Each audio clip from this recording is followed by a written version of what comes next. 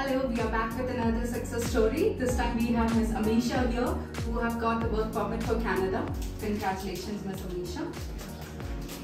I request Mr. Yash to hand out the passport. Sure. Congratulations, ma'am.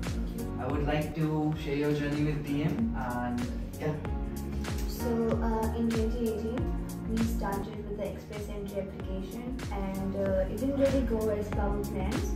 But the DM team recommended us to start with LMI option, and within a year we got our visa. So thank you so much to the DM team for their support.